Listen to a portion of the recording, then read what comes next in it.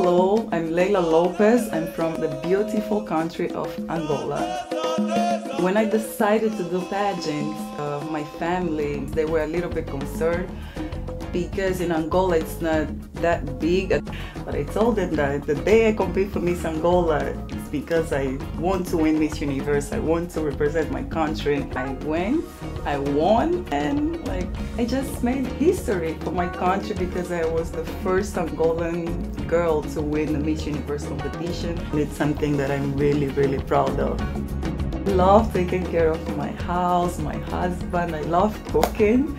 I actually dream of having a cooking show. Sports Illustrated, of course, has always been in my top list because I love the girls they put in the magazine. They have more of a normal body, like the type of body that every woman would like to have.